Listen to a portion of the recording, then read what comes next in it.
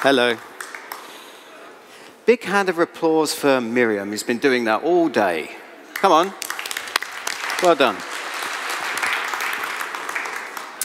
So good afternoon, ladies and gentlemen. I'm delighted and honored that anybody turned up at all for this, my third and final Republica talk. What you are about to see and hear is the last part of a fictional trilogy that I've been writing and developing since 2013, and it's called Purpose of Entry. It is, to me at least, the logical conclusion to a body of talks that have been looking at how we deal with digital privacy, what can be done with our data, and who could possibly profit from that data, and how. You must understand that I do not consider myself to be a net activist. I'm an evil man. I'm a sinner. I'm an advertising man. As Bill Hicks once said, there's no rationalization for what we as advertising people do. We are Satan's little helpers. I have, however, approached the problems that I think our digital society has faced, is facing, and will face in the future as an advertising man. I created a fictional agency, which is called the Black Operatives Collective. Sometimes it's called the Black Operatives Department, depending on if I forget which agency it is.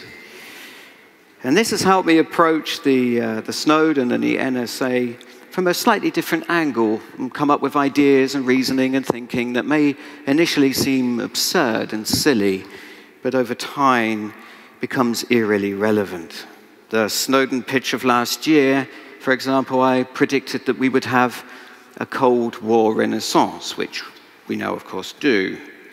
And in our palindrome IVE in 2013, I predicted that an organization would seek to make a profit out of our personal data and basically own our lives. I incorrectly thought that that would be a media house, something like RTL or ProSieben, but it turned out to be our governmental organizations. Palindrome I was set in the present of 2013 with last year's Snowden pitch set in 2008.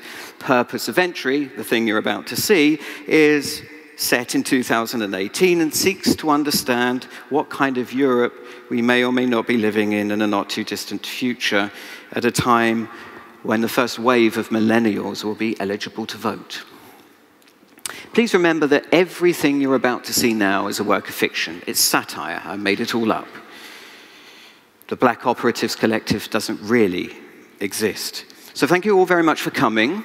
We'd just like to jump in now where we left off last year in May 2008. And we need some sound.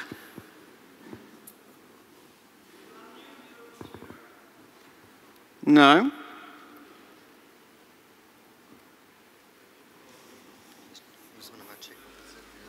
Excuse me, ladies and gentlemen, before we zoom into the future, we just need to go into the dystopian nightmare of Apple's settings.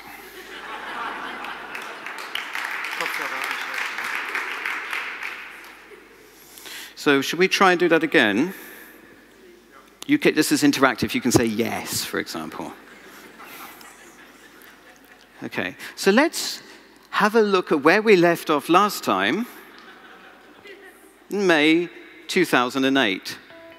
Yeah. Time has come to spiral down the magical rabbit hole and discover a brave new world, a digital world, a world of connections where millions of people can communicate and share ideas and send emails and like things, and share things, and buy things, and talk to each other, and go places, and all down your cables, your mainframes, and your code to discover who is a friend and who is a foe, and make business in markets around the world so that you know exactly what's going on.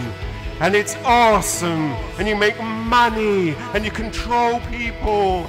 Oh, come with us now, share the vision, and make peace for us all. Woo! Thank you all so much for coming today. It's so good to see so many familiar faces here. Friends, developers, business partners. We've got who we've got here. We've got the NSA. We've got the GCHQ. We've got BND. We've got WPP. And at the back, we've got our old friends from the KGB. Hell, it's good to see you guys again. Welcome. Welcome one and all. Guys, we've got so many good and exciting things to be talking about today. We've been working so hard to come up with some revolutionary products that will ensure security and safety for each and every European member state by managing and controlling their citizens. The film you have just seen was presented to senior members of the NSA in 2008, and it's good to see you guys here again today. The brief back then was a hard one. Raise the awareness of the NSA brand within the espionage market by 82%. Raise awareness and increase sales. Sorry, that's rubbish. Yes, doch. Increase sales by a staggering $100 billion for your products such as Candy Mouth, Candy Crush, Trinity, and Rage Master. Reduce the conspiracy noise by 90%. And to do all of this by 2018, and I'm delighted to tell you all, we did it. By focusing on our core values of dishonesty, scalability, and hugeness, and by putting dystopian thinking at the core of, and the very heart of communications, I'm delighted to say that the Snowden campaign has been a complete and utter success. We hit the targets, ladies and gentlemen, last month. Yeah, and I think we can all give ourselves a little bit of a round of applause for hitting the targets. Yeah. Our dystopian model worked. We destabilized the conspiracy. The net activists just gave up. And as we predicted, we even added some value by bringing around a Cold War renaissance, something I just know you guys at the KGB are delighted about. Am I right, comrades? This is all, of course, great news. But the market is constantly changing. Countries come and go. Politicians, with maybe the exception of Vladimir, come and go. And I stand before you on this 7th of May 2018, on the eve of a European Union that came, but tomorrow will go.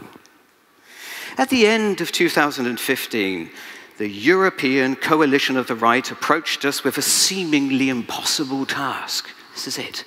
This was the brief that they set us. This, ladies and gentlemen, the managing of the shift, the control of digital nomad, leveraging the Snowden program was what the coalition of the right wanted from us. Ladies and gentlemen, it is nothing more than a totalitarian product. Now, as you know, the Black Operatives is a commercial enterprise. Our business has been built on long-term, politically agnostic decision-making. And where possible, we try to avoid working with governments and political alliances or political parties. As we like to say, the only espionage is good for business and politics is good for nothing. The European coalition of the right is frankly an abhorrent group of blithering idiots. And what they were asking us to do could only have seriously damaged the ongoing effects of the espionage and marketing communities, some of which are sitting in this very room. As you all know, the Wasteland Act, the European Border Act of 2016, goes into effect tomorrow. It not only covers the physical movements of citizens, we were asked to develop a strategy where we could control the digital movements of their citizens, which we have done, but as we also developed it in such a way that our continuing work for the NSA, the GCHQ, MI6, KGB, and a few smaller Asian organizations would not suffer. In fact, we've developed a system where our collaboration can blossom. Yes, we've created yet another Trojan horse for you all. As you know, the Black Operatives have always specialized in the harvesting of citizen data. It's what we do, it's what we're good at. And over the years, we have developed a range of covert, wholesale, mass surveillance products that harvest everybody's everything. I can clearly remember pitching the prototype of the Black Ops watch to somebody from the NSA back in 2008. Let's just have a quick look at how that looked. Here at the Black Operatives Department, we truly believe that within the next 10 years, everything we do will be interconnected and transferable to a technical infrastructure. Every single thought, step, sip of a drink, bite to eat will be transferred to some massive technical brain. We believe you've got that brain, and we believe we've got the product. Introducing to you today, the Black Ops Watch.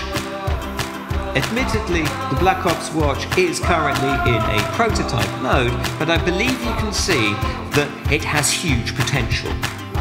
With a slight flip of a wrist, the watch can sense if somebody's a terrorist, a spy, a pervert, or isn't worthy of life or health insurance.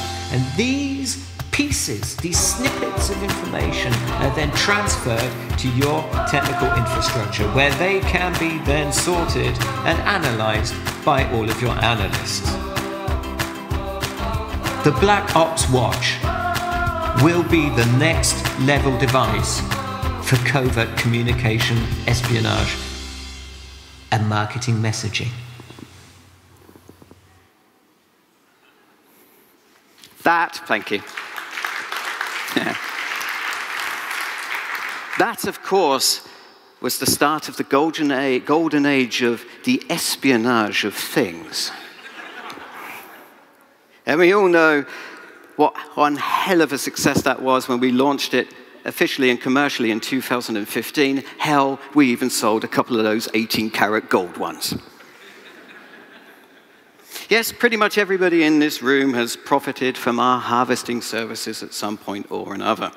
But the real challenge was with the briefing from the European Coalition of the Right was that we needed to come up with something so unbelievably simple that the people at UKIP, AFD, the CSU, and the Tory party would understand it. The solution was incredibly simple, ridiculously simple. So we came up with something which is just national internets. So tomorrow at 12 o'clock, there will no longer be one big internet. Neutrality tomorrow ends at noon. There'll be lots of national internets, or internet islands. You'll need a digital passport to get in and out of your national internet. Sad to say, the client loved it. Job done. But where does that leave us? Where does this leave you as a covert governmental organization? Where does it leave him as an advertising man? It leaves us cut off.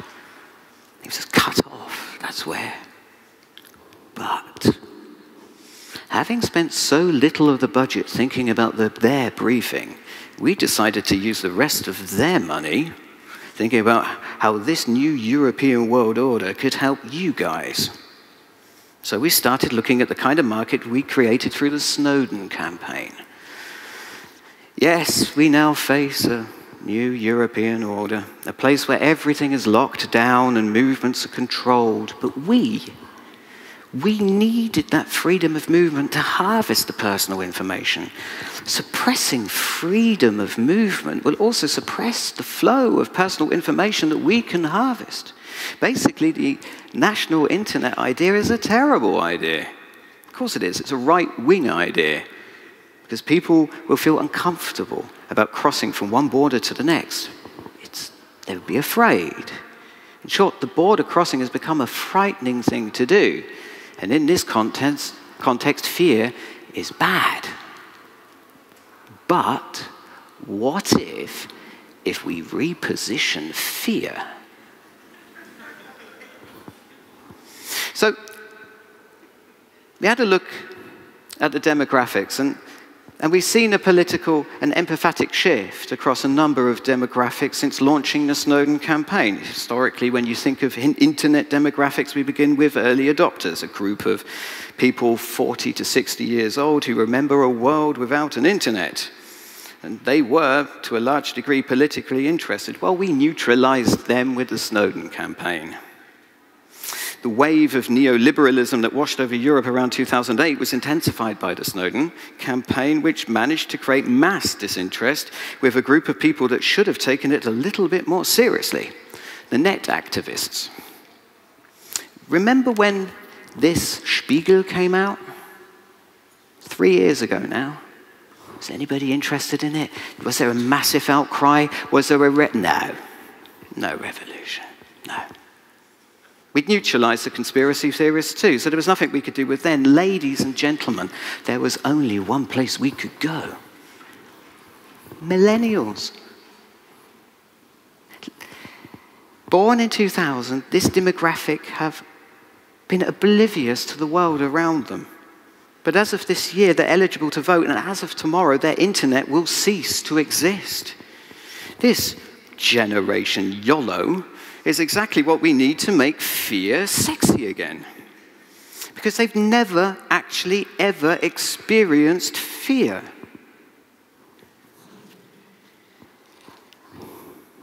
Hang on. All right then. Make fear sexy again. Okay.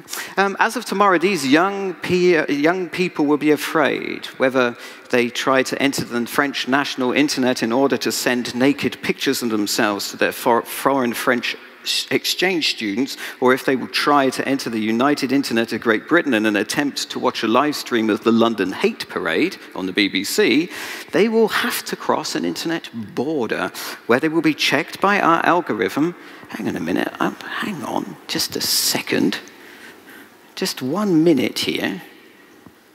I'm going to have to do something very unprofessional. If you could just hold that thought for just 2 seconds, because my entire presentation has just disappeared. So let me just dive into the dystopian nightmare of... Oh, I know what's happened. Oh, dear. Okay, could you just plug that back in again, please, darling? Thank you.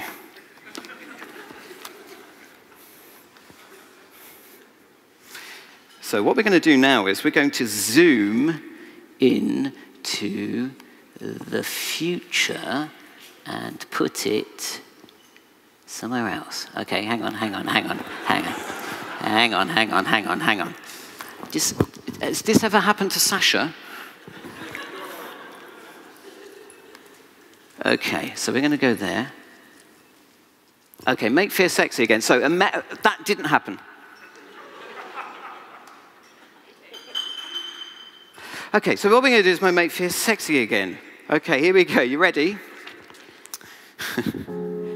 As of tomorrow, these young people will be afraid whether they try to enter the French national internet in order to send. This comes a bit familiar, doesn't it? After a while, or cross the internet. Hate parade. Fear is good. So they will have to cross a border and face and be checked by our algorithm, Rachel. As you can see by this workflow here, it's a pretty simple thing to do. But tests have shown that the process is also quite traumatic. Millennials have never been through this process before. They find it terrifying. If Web 2.0 was the democratization of media, and Web 3.0 was the liberalism of culture, the neoliberalism of culture, then we needed to create something truly special for Web 4.0, something completely new, to work with the fear and with Rachel. And what we've come up with, I'm quite delighted with, actually. We call it neo-Orwellianism. Neo-Orwellianism builds upon that fear and creates products that both reduce and feed upon that fear.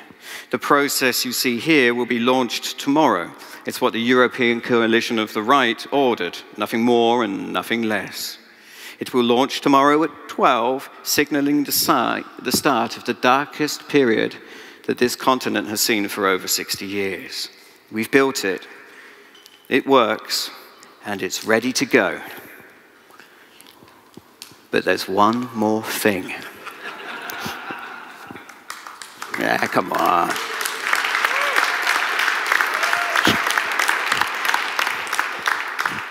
And if this doesn't work, I'm going to cry.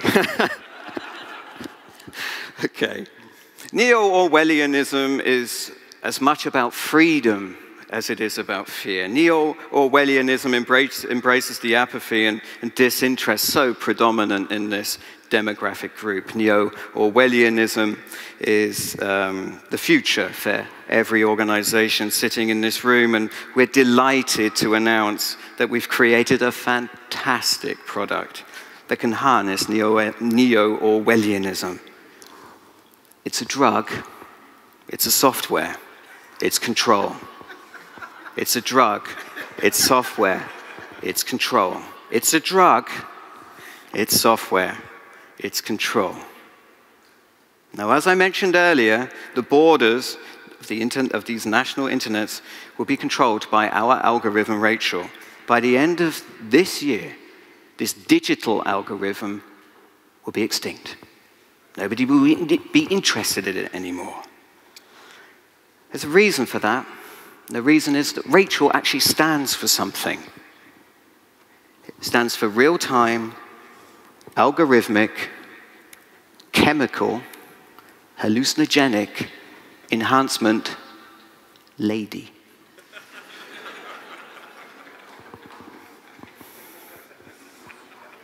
And here she is. I've got her right here.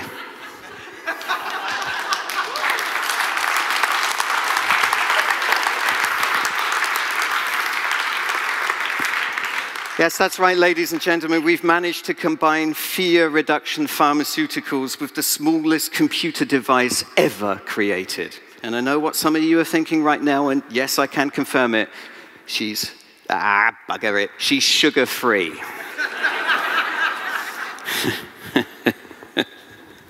Oh, good God, what the hell is going on here? There we go. Forget... struggling now a little. Forget phones, forget phablets, forget PCs and laptops, forget these hologram nonsense, forget wearables. Ladies and gentlemen, we've created chemables. The device latches onto the cells in the human body, activating the Rachel system. The human body then connects to the Rachel system, and the user can feel, hear, see Rachel in their subconscious. Rachel is your very own chemical algorithm. She is your operating system, your browser, your passport, your firewall, all in one.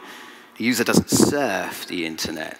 The user experiences the internet in her subconscious, and she guides you across national borders, monitoring your vital statistics as well as analyzing your subconscious for any deviant parameters that have been designed as undesirable, things like God, treason, betrayal words, fear, frustration or anger thoughts, innocence, wonder, and joy.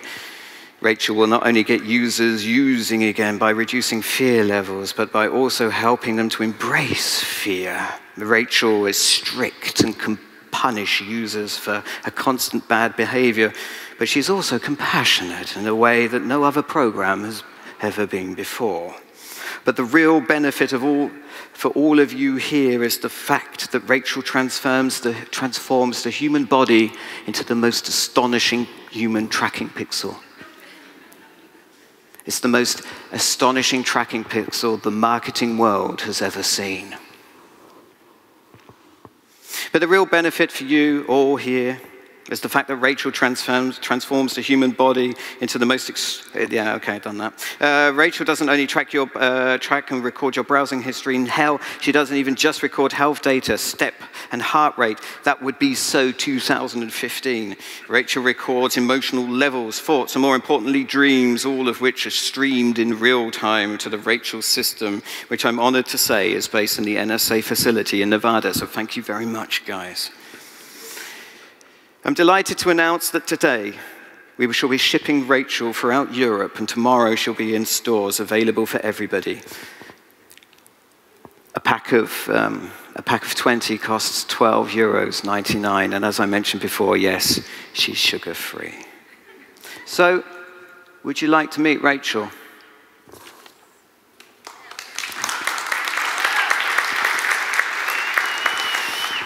It's always very important that you read these instructions before you take it. I'll be using a prototype version, so that might be a little bit buggy based on how this presentation has gone. It's probably going to be quite buggy, actually.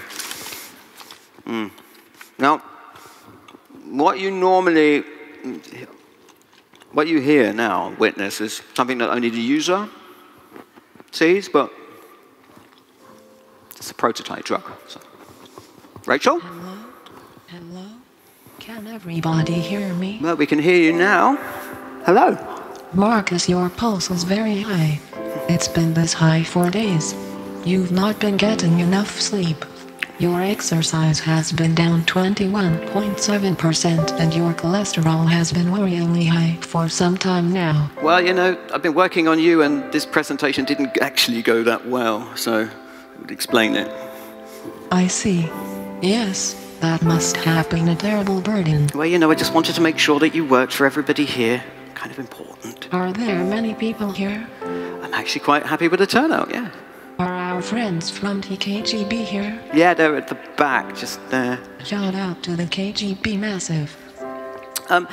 United Internet of Great Britain, please, Rachel. Are you my father? It's a stupid question, Rachel. No, you haven't got you're a program, an idea. You're here to help. Do children not help? That's of no importance, Rachel. You do not need to know the answer to that question. But what if children ask to pass from one internet to the other? What if their intention is to help, and I do not know if helping is part of what children do? Surely I need to know that. Surely? Children are no longer permitted to use the internet, Rachel, so you've not been programmed to deal with children. I have been programmed to recognize innocence and joy. I have been programmed to recognize wonderment. I have been programmed to recognize these as positive aspects of human life. Prototype. These are the positive things, Buggy. the glorious things. Rachel. I recognize these as triggers for legitimate purpose of envy. I have been programmed to recognize fear and frustration. I have been programmed to recognize anger, stress, and disregard. I can smell the words of God. I can smell words of treason. Come on, I can taste betrayal on for God's the words sake, of stop men. it now. It's okay. All of these things I can do. Marcus, what? You do not believe in God. Oh, no, I don't believe in God, Rachel. But what that's got to do with anything, I don't know. Hello? Yet you fear dying. You fear the abyss, the emptiness. You'd prefer a heaven? Actually, I'd prefer a reboot. Alpha 230, please. Hello, Hello. Marcus. There we go. I see you are well. You still need to pay the electricity bill. Rachel, I'd like to gain access to the United Internet of Great Britain, please. What is your purpose of entry? Access to the Robbie Williams live stream at the Royal Albert Hall on BBC. Entry denied. Reason? BBC license infringement. Calculating temporary license costs. 99€. Your Rachel account balance is positive. Would you like to transfer funds? I'd like to transfer funds, yeah. Transfer denied. Access denied. What? Initializing interrogation protocol. Please do not disconnect from the Rachel system. Bloody hell. Chemical psychoanalysis indicates traces of treason in violation of paragraph 26 of the United Internet of the Great Britain section of the Wasteland Act. What are you talking about? According to the European Border Act of 2016. You are not welcome in Great Britain. What on earth are you talking about? I'm British.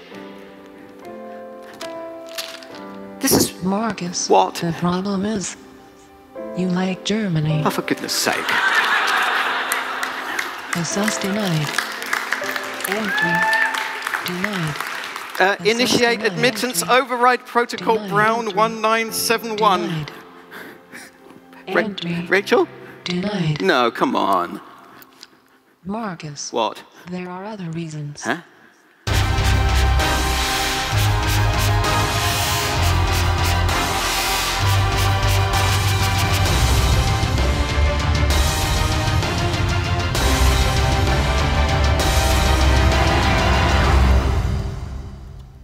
What is your purpose of entry? Thank you all so much for coming.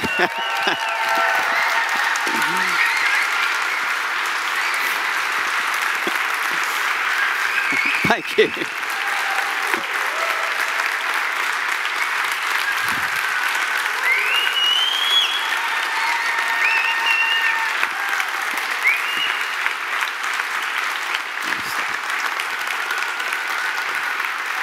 Thank you very much.